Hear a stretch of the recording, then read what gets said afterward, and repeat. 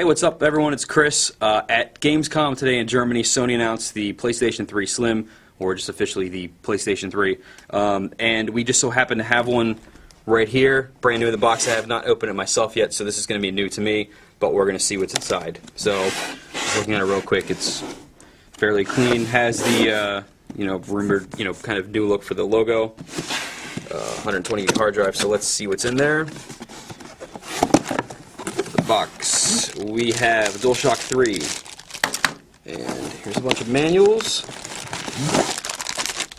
Throw those away. Power cable and component cable. No, sorry, just RCA video cable and a mini USB cable. So that's this bit. And here is the system, just cardboard and packaging inside of that. This. And there it is. So there is no external power supply, which is pretty cool. You just have a regular power cable, the same sort of thing you found on the PS2. So it just goes in the back here. So that's nice to know.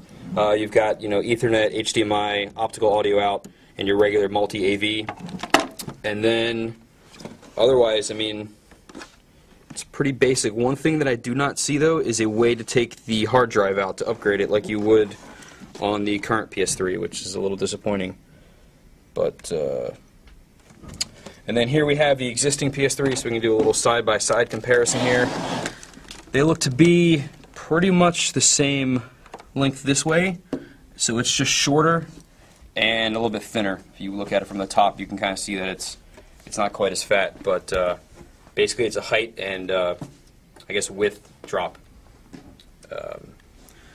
And weight-wise, it is definitely lighter. It still feels solid. Doesn't feel like it's stuff's moving around in there.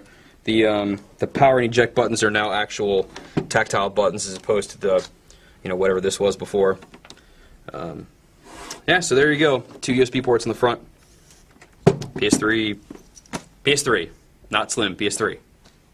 Hey, we just got a quick update from Sony. You can swap out the hard drive.